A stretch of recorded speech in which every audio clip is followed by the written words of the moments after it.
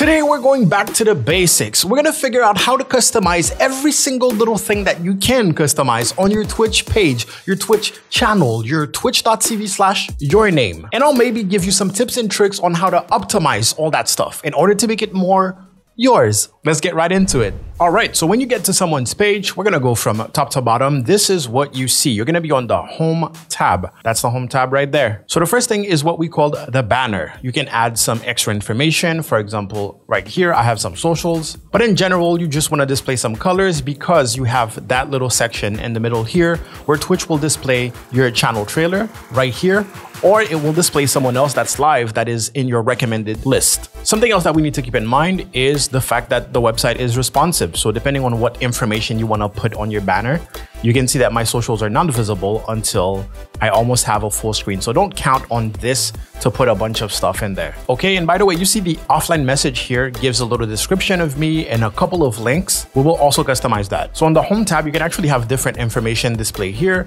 I have featured clips, then I have recently streamed games, and finally I have suggested streamers. If you want to immediately customize your shelf, you can go here to customize channel. If you don't want some of your recent games to show up, you can click on edit recent games. And at the bottom, of course, you have suggested channel, but you'll see they're pretty much all at the same spot. So we're gonna see that a little bit later. Okay, let's get to the second tab, which is the about tab. In this one, usually you just have the description here. You have a couple of social links, 5 total. And then you have what we call your Twitch panels. Those can look wildly different, but if you want to edit them, this is where you can click and basically add and modify them. You can click and basically drag them to switch position. And if you want to add a new one, usually you go down there, you'll see the plus, and you can click to add either text or image panel. This is what we have, or an extension panel. Extensions being a different type of panels that people can interact with. In my case, I currently have none. All right, one thing to know with those image panels is that you can put links and make them clickable. So if someone clicks here, they're gonna go to my wish list. They're gonna have my voice mod partner link. They can tip, etc., etc. Same thing here, of course, those are all clickable links.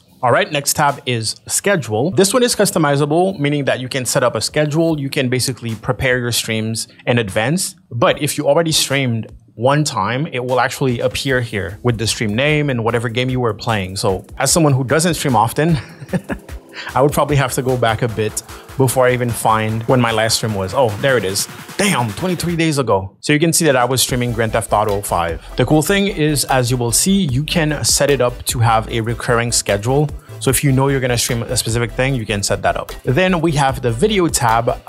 You can also customize the layout here.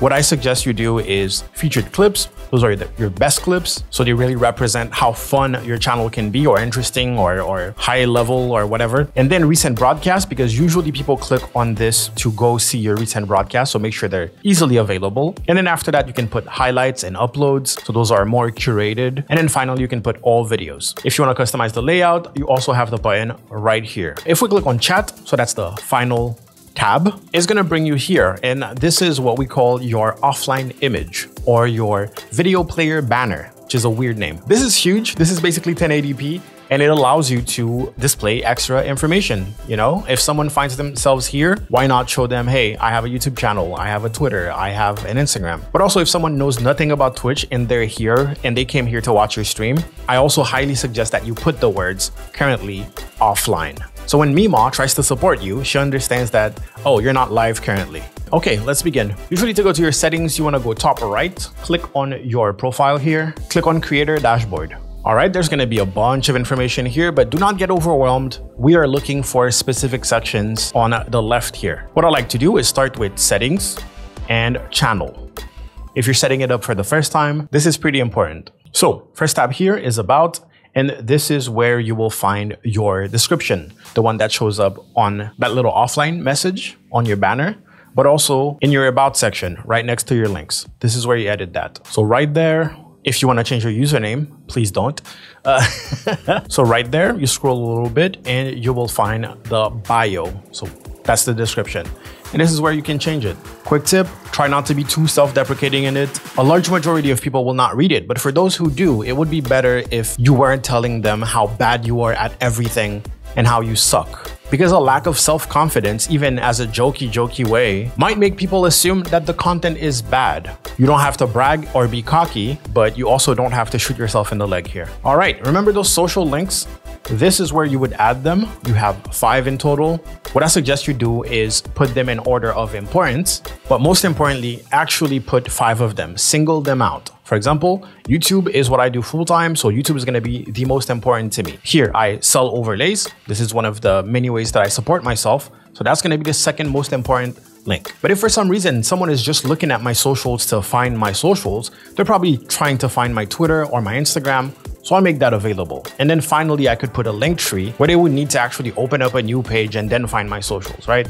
I see a lot of people just put a link tree. That sucks. If I find you on Twitter and I want to see what your Instagram is like, and your only link on Twitter is Twitch, and I click on your Twitch, and now I have to click on the link tree so I can finally find your Instagram. That's annoying. Twitch gives you 5 links, use them. All right, so that's mostly for all the text that is visible. Here we have a tab called brand, and this is where you can update your profile picture, or you can just upload your profile picture. Some people will design their profile picture to have a border around it, because when you're live, it puts a red border, but some people will put a green border or any bright color to make it pop up a little bit more. Do that if you want, but try to stay consistent with your colors. Speaking of colors, your accent color here is what Twitch will show on active hovers and things like that all around your channel. So you want that to be one specific color and you want to stick to it. For example, if I go back to my channel, on the right side here, what you're seeing is actually the accent color. My banner cuts off around here, and this is the accent color. So since I know my colors and I'm very precise with it, I made it so that the banner basically bleeds into this color. You see when I hover over videos, you see that color show up. That's also the color behind featured clips. So this is what the accent color is. All right, so lower than that, this is where you can find that top banner that we saw. So same thing with the accent color. If you click on generated background and you don't have an image yet or something, it will basically use that accent color and then put a pattern of your name all around it. I'm gonna click save. I'm gonna go back, refresh it, and you see my name here. It's just gonna load up that accent color. It's not very visible because my accent color is pretty bright, but yeah, that's what it does. Oh yeah, and since we're starting to get into, custom images that you can upload and all that, there are many places that you can get some for free. I, of course, will advise you to get from my page on Gumroad, which is gumroad.com/GaelLevel. I have hundreds of overlay packs that include banners, panels, overlays, alerts, everything you need to live stream. So consider it. Make sure you read the descriptions. If the description doesn't say it has a banner, most likely it doesn't have a banner, okay? This one, for example, this is just a preview here, but I can already tell that's a banner. If I scroll down, we will see Twitch banner right there. Anyways, all the way down, this is where we will find our offline image. So that's what will be displayed on that chat tab. And it tells you maximum 10 megabytes. It can be a GIF, a JPEG, or a PNG. Now, don't get excited because you see GIF. GIF is actually just an image format. It doesn't mean it's gonna be animated. In fact, I will confirm to you that it's not gonna be animated. So yeah, and by the way, my overlay packs also include offline images. Well, actually, you can see it right there. All right, let's go back up and switch. To be fair, at this point, you probably have like a pretty good looking Twitch channel. You just need to add some extras. So this is where you would set up the schedule, and basically whatever stream you have planned, you can just add it here, put the title, choose the category, choose the specific time, and then select the frequency. So if it repeats basically every week, that specific stream will appear on the schedule tab. If it doesn't repeat, it's just one specific event, you just click on specific day and you pick that. Once you're done with that one stream, you can just click add another. So when you go to save, it will open up this again for you to add the second one. And of course, you might be wondering, hey, what if I'm on vacation or I'm taking a break from streaming? There's a vacation mode. You can just toggle this. Next tab, featured content. So I believe you need to be an affiliate to be able to upload videos. So having a channel trailer is going to be an affiliate thing or a partner thing, just exclusive. So if you're not affiliate, don't be concerned with this. But what you need to know is that it needs to be a video that is less than 1 minute. As you can see, mine is 0.59, so 59 seconds. I believe you can upload from this tab directly, or you can just upload on your video producer tab and then come here and choose it. Right next, we have suggested channels. Basically, this is a list of channels that you would recommend that you can manage yourself. And then here, if you have that on, it will automatically feature that channel. So whoever is live in that list is actually going to play on top of your banner. Over here, it's going to say, hey, while GaelLevel is offline, check out this person. I personally don't like it because it's a little confusing for people who are not familiar with Twitch. They'll go to your channel and then another channel will be live on your channel. So I usually turn it off, but you can manage that list right there. Suggested channel, you can put whoever you want in there. Up next, we have recently streamed categories, and this is automatic. It will pick up whatever you streamed last and it will show it here. But one thing you can do is turn it off. For example, let's say you don't want just chatting to appear, you just click there and it will not appear anymore. But you cannot manually add any categories. Finally, the My Streamer shelf is, you know, what's at the bottom of your channel all the way here, and you can pick what to display. In my case, just suggested channels from my list. If you're part of a stream team, you can just show the stream members, or you can put none and nothing will appear, but it makes the channel look like so empty when there's nothing there. And at the bottom here, if you're part of a team, it will show here. I am part of Herdheim, so there it is. Okay, so the last tab in here is stream events. You won't find much in here, but for now, there's affiliate anniversary settings. So if you're an affiliate or if you're a partner, you will probably have something for a partner too, where you can celebrate that date every year. You can also switch the date, but what happens around that date is your community will see that it's currently your anniversary or not. They even have a chat option where they can wish you like a happy anniversary. All right, so those are pretty much all the basics. I'm gonna go back to edit panels because I wanna show you, I wanna give you more information. So if you're adding a brand new panel and you click add text or image panel, this is what an empty one will look like. So you'll have panel title, and we can say, this is the panel title. It's something that I don't really like to use. Whatever image you want to add, you can add that. I'm going to choose from one of my overlay packs. Let's say you want to display your PC specs. You would pick this one. Here you want to make sure you don't crop at all. So make sure it's the full image. Click done. Here it is. And then here it says image links to. So this is where you would put a link if you wanted that panel to be clickable. So if you have, I don't know, like a PC builder thing for your specs, you could put the link here. Or if you have Amazon affiliate storefront with all the parts from your computer, you would put the link here. And then there's this cool thing that Twitch added not too long ago, which is accessible image description. Here you want to write a description of the panel, because if you have text in an image, someone using a screen reader cannot see it. Nice. And then finally, you have the text box where you can actually list your PC specs, right? You can type whatever you want in there, put the list. Here's what I have. And you can see here it says supports Markdown. Markdown is a formatting. So if you want things to be bold, italics, and all that stuff, Twitch actually provides you with a guide on how to get all of that stuff formatted. For example, we would want lists, and it would be pretty easy to make it happen. All right, that's mostly it. But if you saw my panels and you want to do something like that, clickable panels with no text, yeah, just put no text, but also put no titles. Actually, I'm gonna save this so you can see what it looks like. So you click submit, you wait a little bit, nice. Then you have to go back and turn off edit panels. And if we scroll down, we can see it.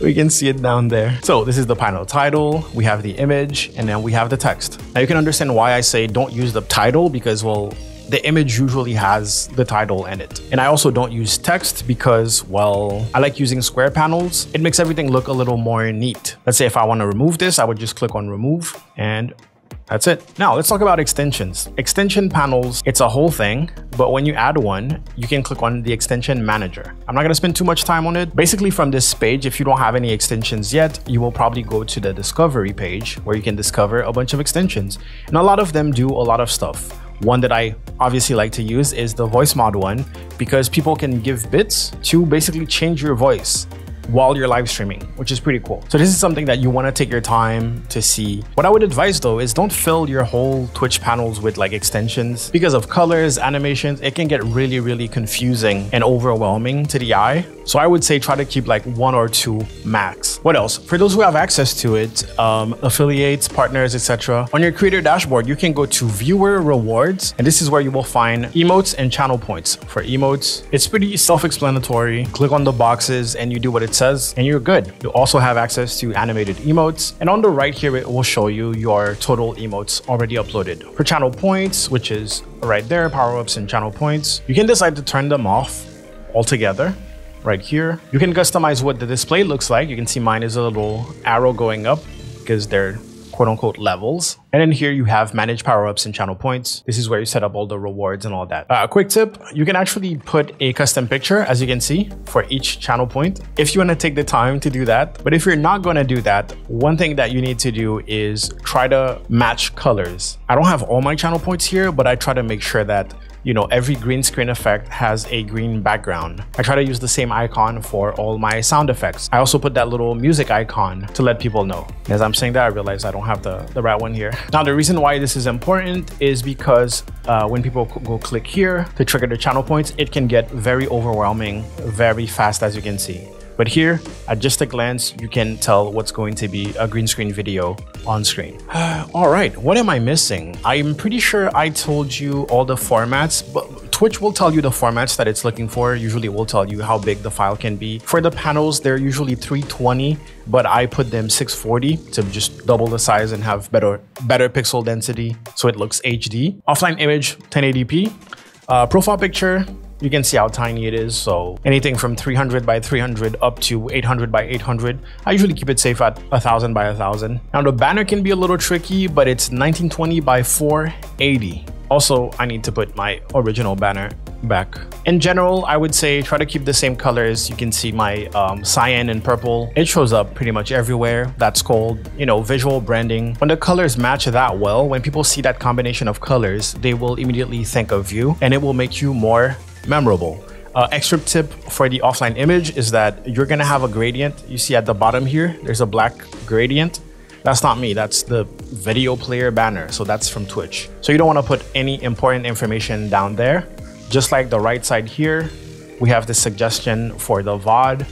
That's also not me, this whole black bar here. So you don't wanna put any important information down here. Keep everything in the center to stay safe and you should be fine.